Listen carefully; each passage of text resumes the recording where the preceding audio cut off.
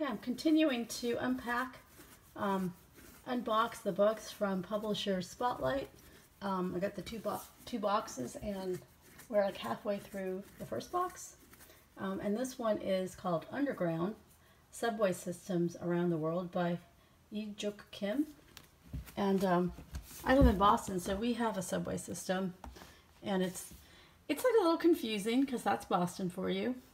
Not well marked. There's not always elevators or escalators when you transfer lines, but it is great because it goes a lot of places, and I love that we have one that's attached to my suburb that brings us into Boston.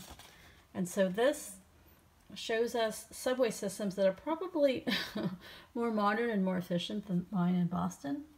Beijing, I actually rode on it back in 1982 when I visited Beijing, and it was very short then. It just was like 3 stops or 4 stops. London, I think I've been on London's. Madrid, I haven't been. Mexico City, Moscow.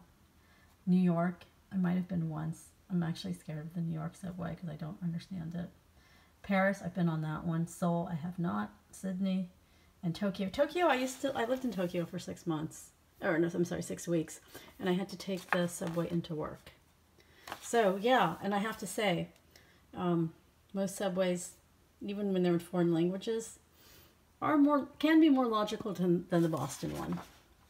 But here's Beijing. So yeah, they've been expanding their subway. So it was very short when I was there, like 30 years ago. No, more than 30 years ago. Oh, this is cool. They have like these shorter pages of information. It definitely gives you a feel of the subway too, because it has, a lot of people. And in Madrid you have like, sort of someone performing. And so it serves as a hide and seek, which is fun.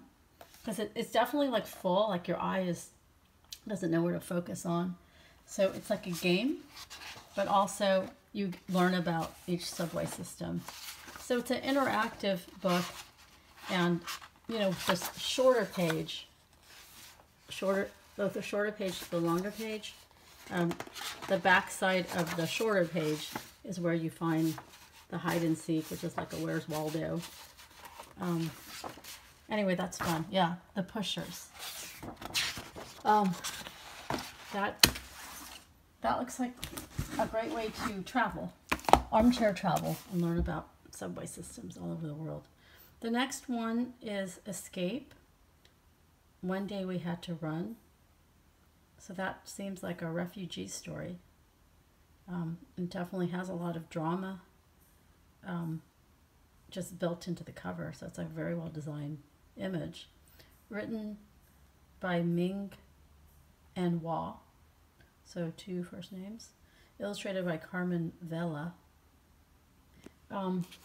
Yeah, already feels like you can understand the story just from the cover. Throughout history, ordinary people have been forced to leave their families and homes because of war, famine, slavery, intolerance, economic and political upheaval, or climate change. So this is stories of escape. And sadly, this is a story that, the publisher here is Lantana. The publisher for Underground, which I forgot to find, it is Cicada Books. And so back to Escape. It's just a story of,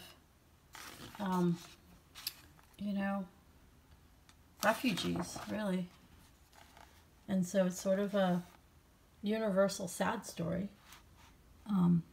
But it's going to highlight the various points in history where people felt the need. And you know what? You can add, Afghanistan to this list. And it's definitely like nonfiction, but like more advanced. Like there's a lot of text, and the material, the subject matter is,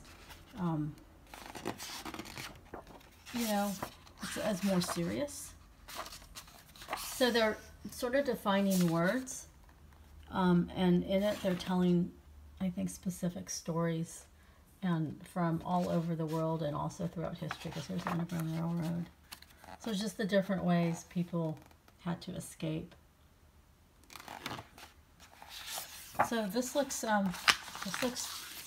like a really well done, important story. A Million Dots is next, and that is by Sven Volker. And let's see who the publisher is. Cicada Books. Cicada has this really like sort of graphic style of illustration, like very, not cartoony, but it's a very strong graphic style. I think that, whereas like Lantana has a little bit more of a painterly storytelling. I think that's interesting how different publishing houses have, you know, a certain aesthetic to their illustrations. So this is a book about numbers, and this is adding, but it's also about exponential numbers. Like when you just keep getting numbers adding and adding, and you get bigger and bigger. It's almost like a, you know, trying to get kids to understand, because it gets abstract, like what does it mean when the number's really big. And this is be a good book to pair with how much is a million, or how many is in a million.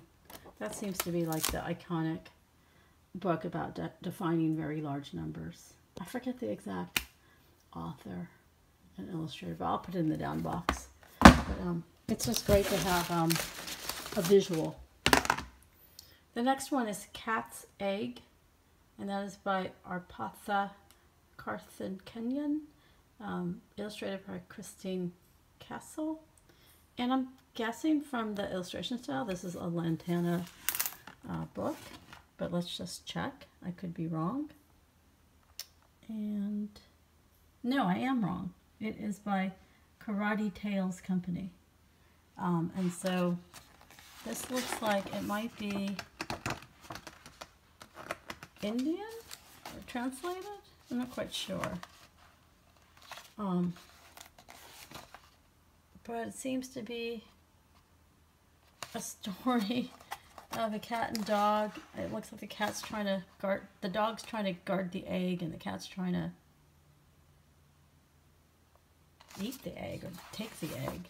Some kind of fighting over egg story.